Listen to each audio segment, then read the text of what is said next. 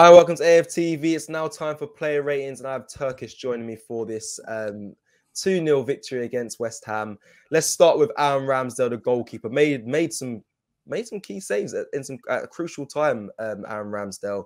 What you said about Aaron Ramsdale's Turkish? What would you give him? Yeah, to be honest, he didn't have much to do, but there was one save in particular that he had to make, and I think that was at 1-0. I think Odegaard gave the ball away just outside our box and resulted in a shot. Ramsdale done his thing. Aside from that, didn't have much to do. I'd give him a 7. 7, fair enough. Let's go to Tomiyasu, a guy that's. I mean, he's fine. You don't really see him get beat. I'm going to be honest. Every week I do these player ratings with Robbie, you, and he gets a solid result every time. Very consistent player. Yeah. What are you giving him today? I'm giving him an 8 again. People might think that's high, but again, what I saw from him today, the fact he's both-footed, helps us so much. Yeah. And today it helped Saka a lot too, because he was able to find him, in key moments, in key areas at the right times as well. So I think Tomiyasu, he's like an unsung hero at the moment. It's another clean sheet. He's part of that defense. I'm going to give him an 8. Okay, fair enough. Let's go to Ben White, 8. That's a good score. Let's go to Ben White. Ben White, not much to say today, to be honest. He done what he had to do. West Ham didn't really pose much of a threat, if I'm honest with you. Yeah. He played it out the back well a couple of times. I think it was him who played it into Laka when Laka set up Martinelli for the goal. It was Gabriel. It was Gabriel, but that's still Ben. Gabriel. I think you're right in what you're saying. Though. He was quite quiet apart from really he was defending today. But clean sheet, West Ham. Antonio quiet. We know he can cause problems. So I'll say 7. 7. Okay, now moving on to the person that you said there, Gabriel. He's one that did pass the ball into Lacazette for giving it to Martinelli. I don't need to say too much about Gabriel. I'm not going to speak too much because I'm biased. But go on. What are you thinking about Gabriel today? Again, it's similar to White for me, man. With Gabriel, we've just come to expect it more because he's been at the club longer as well. I think it's a solid performance. Done what he needed to do. He was aggressive when he needed to be. Not that was much, if I'm honest with you. Again, West Ham didn't really pose much of a threat. And, part of that's down to our unit and defensive structure as well. So, like Ben White, Gabriel's going to get a 7. 7, okay, fair enough. Let's go to Kieran Tierney, a man that you said should be the front runner for the captain's armband. Today, his performance. I mean, we didn't see too much from him, but he done his job. What you give Kieran Tierney? 7 again. I think that's fair. I think Tomiyasu was just a standout because of his passing and whatnot and how he aided Saka. But Tierney, for me, he's just he does what it says on the tin now. He's one of them players, The bare minimum you're going to get from him is a 5, 6 out of 10 performance. Today, like you said, he was quieter than usual, but at the same time, he hit the crossbar with a 30-yard, volley or volley. So, on another day that goes in, and I think that was at 0-0, breaks the deadlock, and it's all mad. That was a good strike. Tierney, for me, he just resembles a leader. Outside looking in, I look at him and his time at Arsenal and moments that's occurred, and I just think Tierney is the obvious candidate. He's obviously part of this leadership group. He's the newest addition to the leadership group. And in all honesty, he's got the longest career at Arsenal in that leadership group. So let's hope he can stay injury-free. I think that'll play a part too. I think that's what a lot of fans tell me when I say Tierney for captain. They say, his injuries, he's not, 30 for first team. Hopefully he can eliminate that. And by the end of the season, it's a given. Yeah, definitely. Let's move over to Bukayo Saka. Now, he was awarded the man of the match by the BT Sport pundits. So, what did you give? I think he was superb today, by the way. Yeah. But what rating are you looking to give Bukayo Saka for today's performance? Probably Saka's best performance of the season. I'm trying to think. Yeah, I might have to agree with that because probably. Yeah, he's had a lot of dips in form throughout the season. I don't think he's hit his full potential this season at all. But today, I think you're right there. This might be his performance of the season so far. Yeah, on the ball, dribbling, he was efficient. Passing, efficient. Creating problems, creating chances, efficient. Man of the match, obviously, I would have given it to somebody else, but I also understood Saka as well, especially in that first half when compared to Martinelli. I think Saka had the better first half, and even in the second half, he obviously added something too. I'll give Saka an 8. An 8. Yeah, I think that's a fair enough result there. Let's go to Thomas Partey in that middle. This is an interesting one, Turkish. I must say, I think he had a good game, but Thomas Partey hasn't really hit. He definitely hasn't hit his ceiling at all at Arsenal so far. And I'm not saying he had a bad performance, but I do expect still a lot more of him. But what would you give him today? Yeah, still expect a lot more. Like this ain't the Thomas Partey I know, but it's better than the Thomas Partey I've seen recently. Yeah, fair. I think the first 20 minutes was jarring. You know, I think West Ham were doing well in closing down the space to get him the ball, so we had to bypass Partey a lot, which kind of led to us looking like we had no ideas left. Obviously, that was a mistake, and we still took it to them, but. In those 20 minutes, I thought to myself, Partey needs to, do something now. And in the end, when, he between a mix of him doing that something and West Ham thinking they can get more of a foothold in the game, Partey grew into the game as well. Probably one of his better performances in recent weeks. Still nowhere near the Partey, I'd expect to see. Yeah. But I think today, bearing in mind as well, he's up against Souček and Rice and before the game, when compared in combined 11s and all that, everyone was, picking Souček and Rice, including me. I think you got to take that into consideration too. They didn't really have much say in the game at all. So for me, Partey 7. 7. Okay, let's go to his partner in that midfield there, Granit Xhaka. Today, I think actually had a good game. I'm going to be honest. I think he had a good game. Today, he didn't do anything too crazy, outlandish, and I think he was in there and doing his job pretty well today. What do you think? What were you giving Granit Xhaka today, Turkish? Yeah, it's not like Thomas Partey where I expect a lot more. Do you get what I'm saying? With Xhaka, I think today was a game where it's good. No mistakes. He broke the lines well. I think when Partey was struggling in that first 20 minutes or so to receive the ball, I think he could have helped a bit more. But in the end, he was very vocal about, changing up the movement. I could see him on the pitch instructing, and people call him a leader. And today, like I said again, I can't say one thing for Partey and the other for Xhaka.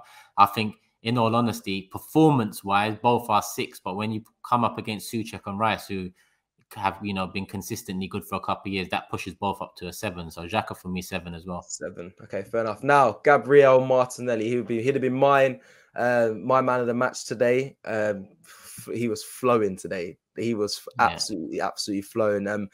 Got his goal, and we saw moments of brilliance. And it's a shame because he's got it in him, and I feel like Arteta, not that Arteta kills creativity, but I've seen enough now to say that Martinelli's got it in him. We didn't see enough from Pepe, unfortunately, but Gabriel Martinelli definitely has it. And when he's playing with that confidence, we see a high quality player in him. So talk to me on Gabriel Martinelli for his performance today and his score. I'm happy for him, man. Listen, that's one player that I needed to kick into action because a lot's been said about him. We have a lot of hope in him. But, so far this season, it hadn't worked until the last couple of games. And since he's come back in, regardless of the goals and regardless of creating chances and how he helped Odegaard score the other day, he's just got something about him, a star quality. He's got an edge about him that, we need to see more of. It's hard in such a young team as it is. It's mad to be wanting to add more youngsters into it. But that's where we are at the moment. The youngsters are the shining light. So we want to see a lot more of them. At the same time, we can't put too much pressure on them. But Martinelli, he was unlucky the other day, hit the post. It was a great effort. Like I said, he helped Odegaard, with a bit of, dark hearts, let's say, and getting in front of the defender. Today, that goal for me, I said it on the stream, Henry-esque. Like the touch inside, beautiful, opened up, bottom corner, finish, smooth. Fabianski's a good keeper. He knew he was going that bottom corner, but there's nothing he could do about it. And that was what, Henry was all about. Every keeper knew where he was going. They just couldn't do anything about it. And for me, Martinelli, that finish on top of, moments, like you said, straight after that, I think he's nutmegged Souček. Disgusting. Martinelli he's Brazilian, so he's got that about him too. But at the same time, in the Premier League, it demands a lot. But he also looks like he's got that about him too. Like he can cope with the rigors. He you know, I say he can cope with the rigors, but I mean that in a sense where he's on it. Injury wise, he has picked up a few knocks, which is kind of concerning. But in terms of his attitude and whatnot, it's very much he's on it. He's got that kind of Sanchez / Suarez kind of the bite on the the pitch. grit. Yeah. That grit. Yeah. Yeah, hopefully the injuries are behind him, similar to Kieran Tierney, and we can see him kick on as well. Okay. Score? Oh shit, I didn't give him. I'm gonna give him 8.5 because he was my man of the match. Okay, perfect. 8.5. Let's quickly fly through. So we've got Martin Odegaard next for you. He's had not a lot of criticism because he's been 3 and 3, but when it comes to goals, he's been scoring from that midfield, but didn't get his goal today. However, still for me, I think he led the press very well. What do you give him on a score today for Martin Odegaard? Yeah, I think first half quiet in terms of the attacking front. In terms of the press, he's very good at that. He's mature in his age for that pressing nature of a team. You can see he kind of enjoys that as well as creating chances and that side of the game. But again, he was quiet in the first half, grew into the second half. But yeah, I've seen better Odegaard. I think today for me 6, just above average. Okay, 6. Lacazette obviously won the penalty, got Kufal sent off as well. Had a good game as a captain today, led by example, in my opinion. Lacazette for you, Turkish. Should have buried the penalty, man. He would have been man of the match if he buried. Yeah, he would have been man of the match if he buried the penalty. But that goes to like say how good a game he had. Creating chances. He won free kicks in and around the box for us. He always, he always drops in and puts his body about and whatnot. He was winning tackles. So for me, regardless of the penalty miss, I think he added a lot, and his assist was nice for Martinelli too. Weighted well. 8 for me. 8. Yeah, I think that's fair. It's a shame he missed that penalty because that would have really boosted him up. Let's just quickly fly through the subs. So we got Emil Smith-Rowe came on, got his goal as well. Score for Emil Smith-Rowe?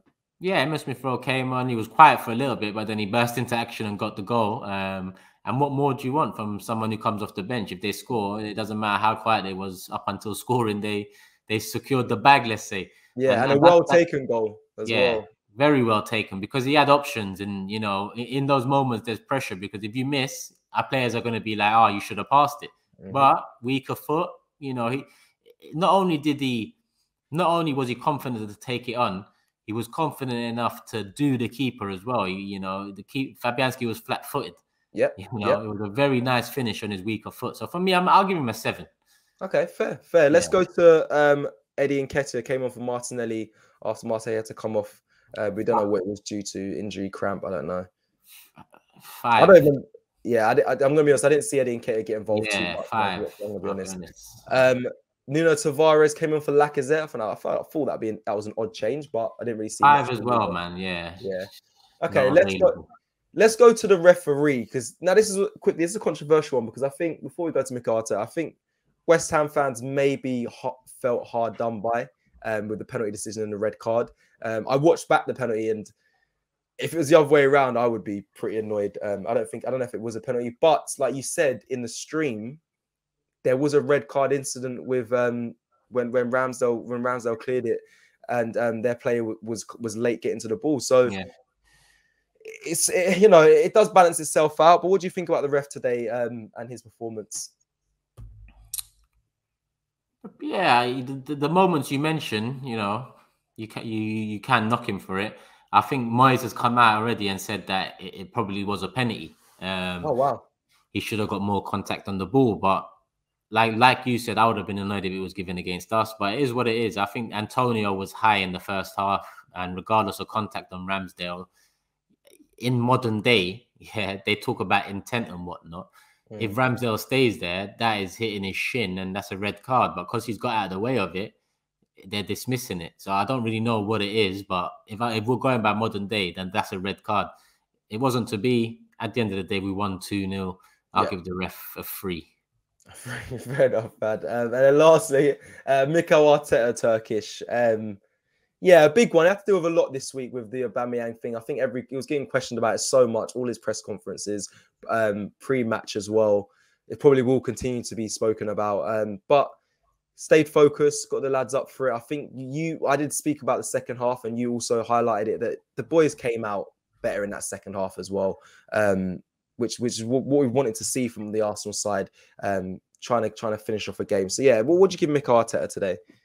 I'm gonna have to give him probably a 10 today. Yeah, I'm gonna have to give him a 10 because you have to see how much pressure he was under. Number one, yeah, he coped with that. He's stuck by his guns, not only against Southampton, but against a better test in West Ham and the same team that let him down and let us down against Everton. We got a clean sheet. West Ham didn't pose a threat. Arsenal looked, quite good at times in terms of the attacking play and transition.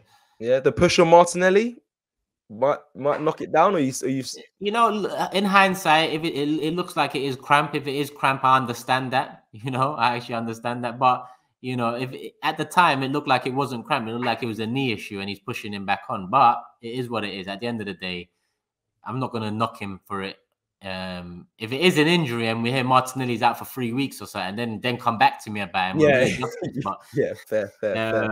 Yeah. So what? 10, yeah. Yeah, I think he does. I think, obviously I knock him when he needs to be knocked, and I'll praise him when he needs to be praised. And I think he's stuck by his guns. I thought we'd draw today. We won, and we won comfortably against an opposition that was above us. We're now above them. We're in a position I didn't think we're going to be in December. So, with the knocks come the praises, and here's the praise. Fair. Hey, Mikel Arteta gets a 10 from Turkish, and do you know what? Fair enough. I think you're right. There a lot of pressure this week that he was under, and he survived it with flying colours. So yeah, okay. So that's it. 10. I mean, your man the match. His substitution come on, and Emil Smith-Rowe scored. Yeah, fair. Yeah. Do you know what? Yeah, hey, making a good case for it. That makes sense. It makes full sense. So man the match for you did say was Lacazette.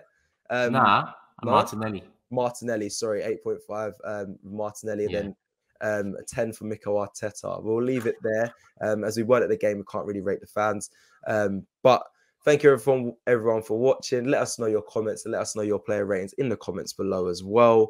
Do you agree with the 10 for Mikel Arteta today? Do let us know. Don't forget to hit a like, and we'll see you next time on AFTV.